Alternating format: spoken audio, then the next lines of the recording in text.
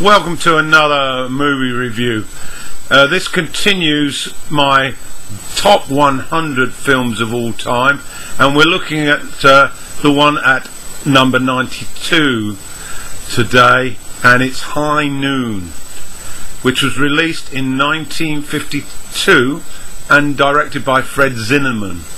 It stars Gary Cooper, Grace Kelly, Lon Chaney Jr. and Lloyd Bridges. This Western classic opens with the famous cowboy song "Don't Forsake Me, Oh My Darling," sung by Tex Ritter, and in many ways it tells the same tale as the movie, how love can overcome anything. But this is only a subplot of the typical goody and baddie tale set in a sleepy town that's about to be woken up again.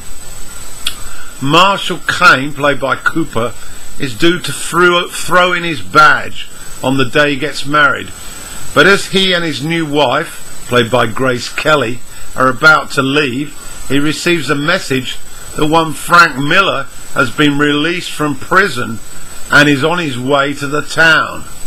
Now, 3 of his gang are waiting at the railway station on the edge of town, and Miller is wanting payback for the death sentence he received courtesy of the judge and Kane.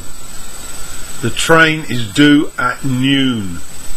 So there we have it. The rest of the movie builds the tension as time ticks away towards noon. Kane's moral sense of justice and stubbornness dictates him staying to confront the impending enemy. The gunfight and his new wife isn't that sympathetic. The film contrasts this goodness in Kane with the other side of human character, the cowardness, the fearful, the do-nothings, and then there are the bullies and the macho men. Again, as I've done before, I like recalling scenes to help you get a picture in your mind of the movie's quality. The first scene, Kane in the church listening to the congregation discussing the wrongs and rights of handing out justice. Secondly, Kane with Hal, the previous marshal, played by Lon Chaney Jr., when Hal talks about public apathy towards law and order and all the politics that are involved, and advises Kane to leave.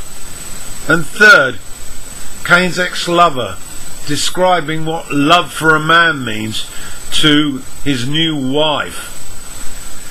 Zinnemann directs the final scenes with precision. The music builds tension as the time draws near. Everyone is waiting in the bar, in the church, at the railway station, and we see the deserted streets, the empty rail track. Everything is ready for the main event. It's a magical Hollywood moment. As for the gunfight, well, no spoilers from me. Just get to watch it. It's only 80 minutes, but possibly the greatest Western of all time. It was the winner of 4 Oscars, and Cooper won for Best Actor. As I said, this is number 92 in my top 100 films of all time.